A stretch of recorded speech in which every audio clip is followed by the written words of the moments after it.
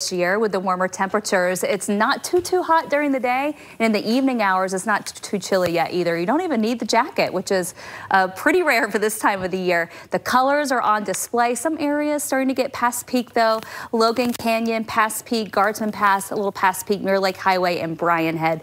The other areas are still peaking right now, and even these areas past peak, you can still find some beautiful color, just like in this picture. And this is our monthly winner. This is over in Cedar Breaks down south. Thanks to Sharon for sending this one in. She's going to get a Les Olson printer for this one. So congrats, Sharon. We love this picture, and we love all the pictures you send in. We have a weekly winner to announce tonight too. This one of Willow Lake. Look at that gorgeous scene.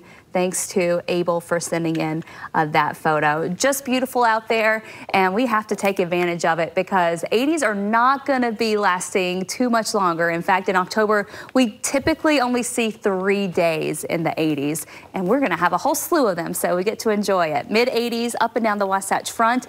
St. George, not quite as lucky. Mid-90s, that feels pretty hot, especially this time of the year. 85 in Moab. That was where we were today. Currently, temps are falling. Pretty mild, though. Mid-60s along the Wasatch Front.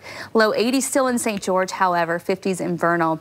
Tomorrow morning, we'll wake up to temperatures just barely out of the 60s, in the upper 50s for a couple of hours, and then we quickly climb. 71 by 11 a.m., upper 70s going towards 80 degrees by 3 o'clock, and then those highs will be in the low to mid 80s tomorrow. It will be a little bit cloudier. High pressure is moving a little bit to the east. You have this cold front that's going to be approaching.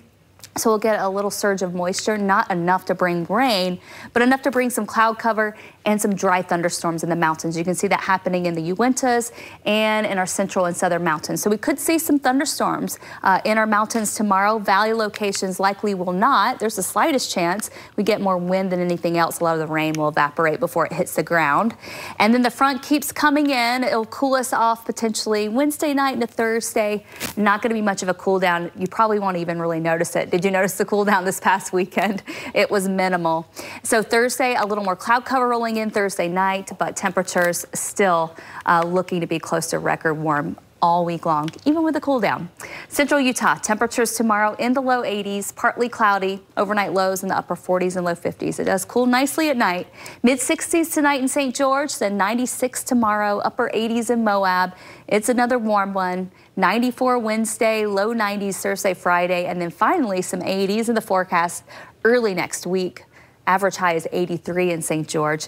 And for northern Utah, temperatures in the low to mid 80s, up in Cache Valley too, upper 70s for the Wasatch Back, Park City in the mid 70s, and then your 7-day forecast for the Wasatch Front. Again, we could be close. We are in the realm of hitting records each day this week. 87 the high on Thursday, and then one day in the 70s Sunday before we're going back up again. Right now, even the long-range forecast model is really not pinpointing a big cool down or a big storm for us to bring in any precip. So we're just going to kind of stay in this pattern for a while.